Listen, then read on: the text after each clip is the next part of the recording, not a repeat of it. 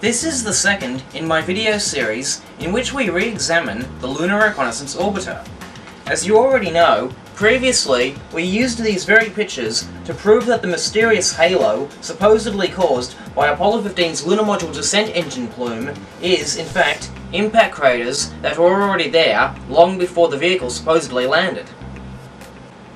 In addition to the photos, there are various other oddities concerning the Lunar Reconnaissance Orbiter.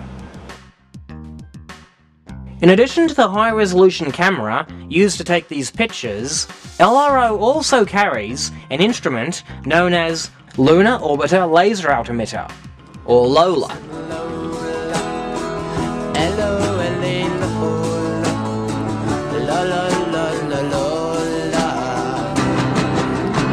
Basically, it fires a laser repeatedly which bounces off the lunar surface and back at LRO, thus allowing the satellite to make a 3D topographic map by measuring the time it takes for the laser pulses to return. Hold on a second, I thought you needed a retro-reflector to do that.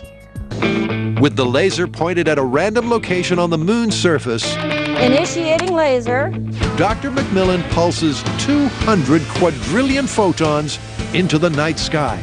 So we're shining the laser on the lunar highlands now, and we're getting nothing back except background light. As expected, the lunar regolith, with its reflectivity index or albedo of approximately 8%, simply scatters the beam, and the sensors back here at the observatory detect no reflected light. Now I'm going to move to Apollo 15.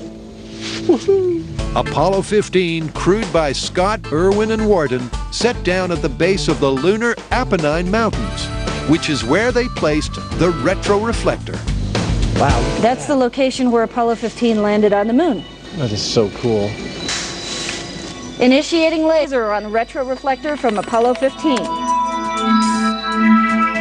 And there's a spike beginning to stand out. Is that it? That's the return from Apollo 15. Light returning from the laser retroreflector at exactly the wavelength and distance that we were expecting.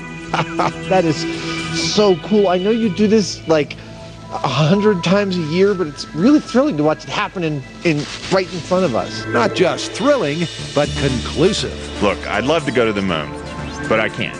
At least not right now. So we did the next best thing. We shined that laser at the moon on the second test, and we got a clear spike back. Photons came back to our receptor. Now the only way that could happen is if there was a piece of man-made equipment up on the moon to reflect them back. So get over it.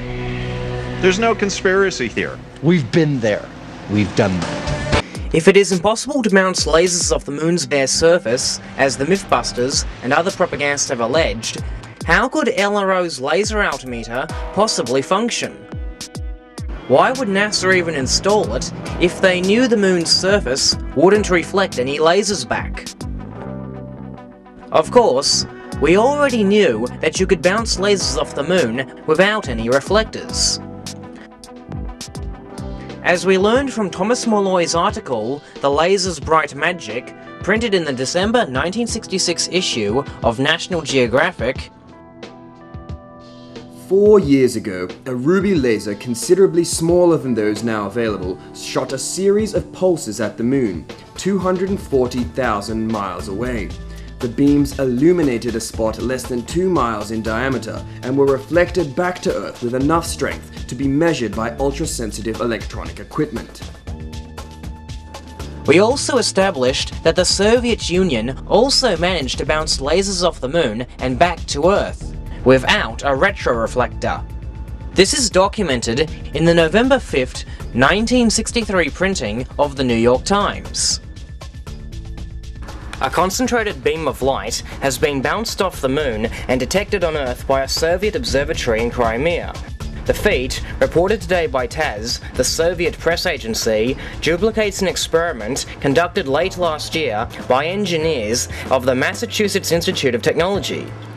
The super-intensive beam was produced by a laser, a device that amplifies and focuses light. The principle is believed to have potential use in space communications and long-distance energy transmission. The Soviet announcement said that a laser had been installed at the focal point of the 100-inch reflector telescope at the Crimean Astrophysical Observatory. Once again, far from proving NASA's past moon missions were real, LRO has effectively shot NASA in the foot, this time by discrediting what is considered by many to be one of the strongest pieces of evidence that men went to the moon. Here are some clips from some of NASA's promotional videos, discussing how LRO's laser works. One of the Lunar Reconnaissance Orbiter's primary objectives is to scout safe landing sites for future manned and robotic missions to the moon. To do so, LRO's suite of instruments work collectively to build a detailed picture of the surface. Let's take a look at how this is done. The first thing we want to assess is the topography of the lunar terrain. LRO uses an instrument called LOLA that bounces laser pulses off of the surface. When the pulses return to LOLA, their timing, intensity, and spread reveal the lunar landscape. The resulting map shows steep slopes, rough terrain, and gives a general idea of what areas might be level enough to provide safe landing sites, shown here in green. LRO will have a laser system that will give us a high-resolution topographic map of the moon. The laser, which gives us measurements of the distance from the spacecraft to the surface by what's called laser altimetry. Laser bounces light off the surface of the moon and measures the amount of time for the round trip and reflected light to get back. Scientists will use data from this laser altimeter, called LOLA, to create a high-resolution topographical map of the moon's surface. The LRO's laser instrument, in addition to the experiments conducted by MIT and the Crimean Astrophysical Observatory, long predating Apollo 11, prove that you don't need a reflector to bounce lasers off the moon. Of course, the propagandists have long since switched horses. They now claim you can bounce a laser off the moon, but not to the same degree of accuracy as with a reflector. But curiously, their source material also says that the unmanned Russian reflectors offer the same degree of accuracy as the reflectors left by the Apollo astronauts.